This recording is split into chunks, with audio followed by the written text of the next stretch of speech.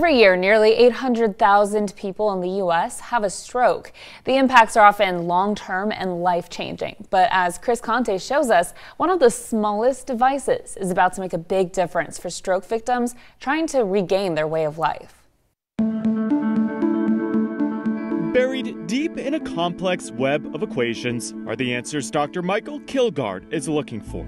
His life's research has been dedicated to helping Americans who have suffered from a stroke. People who receive a diagnosis with a serious neurological or psychiatric disease, it's very unlikely that we'll be able to develop a new curative treatment. And what he showed us recently could change everything for stroke victims. Here's a patient who's receiving vagus nerve stimulation while practicing scooping beans into a cup. For years, doctors have relied on this fairly large stimulator device. It's implanted near the neck of a stroke victim and helps stimulate the vagus nerve, which tells the brain to do everything from gripping a fork to walking.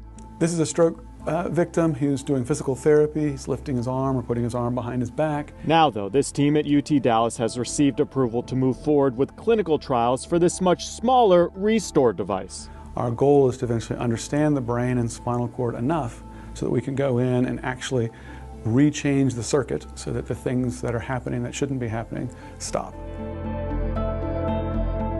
During physical therapy sessions, patients wear a small necklace, which communicates to the Restore device in their neck and then tells the vagus nerve and brain to go beyond what stroke victims may be limited to, moving an arm higher or telling a hand to grip harder. Most people can't even feel it, so this is happening subconscious to them. The patients we're looking at 2, 3, 5, 7 years out from their injury, and they are getting better. So this is the pinch device, and we use it to measure the pinch force. Rob Renneker is also on the team here. As a former Marine, he's focused on his fellow veterans. We would see these guys coming back injured. This device is also helping servicemen and women suffering from PTSD. 22 veterans every day commit suicide, so for them it's life-changing. Unlike the old vagus nerve stimulator made by hand, this tiny chip can be mass-produced by the thousands, decreasing costs and increasing access to countless more patients. Our device, it makes it so much simpler. You just put it in, you forget about it, and you're done. For now, this team will continue with their clinical trials, hoping that in the near future, this tiny device can make a big difference for stroke victims. Am I going to get somebody 100% better? Probably not, but if I can give them enough where they can get some of that independence and freedom back, then I feel like my life is valuable and I've done some good things for people.